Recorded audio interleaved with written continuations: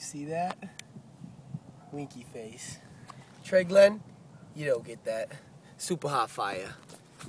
Alright, well, since Trey's not here today, we like to start off with a nice little topic of why Trey is a faggot. No game. No game. First of all, he has no game. He's the kind of kid who says, like, oh yeah, I did that, I did this, but you won't do it in front of us. You won't spit game at a party.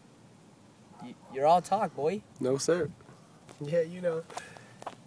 He's the kind of guy that gets the girl's number over Facebook and then texts her for like 3 weeks, and then she finally comes to reality and she's like, hey, let's hang out.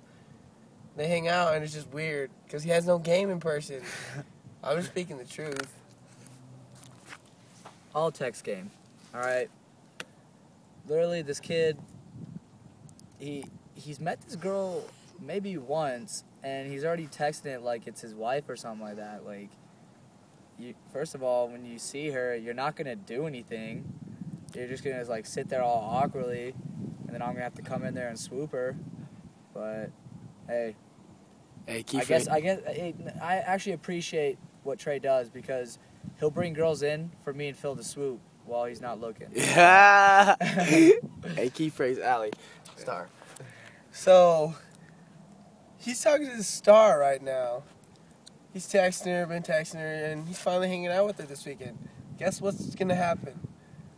When he's not looking... Phil Breezy going to come in with that dirty work. Yeah.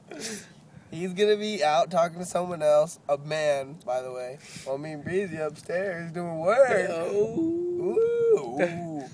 Ooh. Yeah. All right. I get girls. Well, I mean, Trey's the kind of kid who goes to, like, a party and, like, he'll stick to, like, he'll talk to, like, one person. Like, he'll be like, oh, what up? Like, talk to him, be like, try to spit all this game, but the girls ain't feeling it. And then he's one of those kids who's just like, I don't know how to explain it. The awkward kid at the party? Maybe? I don't know. Back me up on that one, Phil. He kind of talks like a gangster. Kind of talks like a gangster, but he's a white kid. He's white. He's trailer trash. Drives around a beat up truck. He thinks it's fast. Oh, we're getting too deep. Don't go that hard. All right. Well, I'll stick to the no game. You ain't got any game. You don't got no game. All right, say we're going in. All right, this is my voice right now. All right, say, pull up to the girl's house. He puts his truck in park. He doesn't go to the door, by the way, and get the girl. Yo, what up, my bitch? I'm out front. All right, you know what? Bye. We're talking about cell phones right now. Doesn't open the door. Yo, what up? We're talking about cell phones right now, Phil. Here, give me while I'm hot right now. And then he puts the music on. Give me while I'm hot right now, Phil. Shut up. Give me while I'm hot. All right, let me use your phone for a second. This is Trey right now.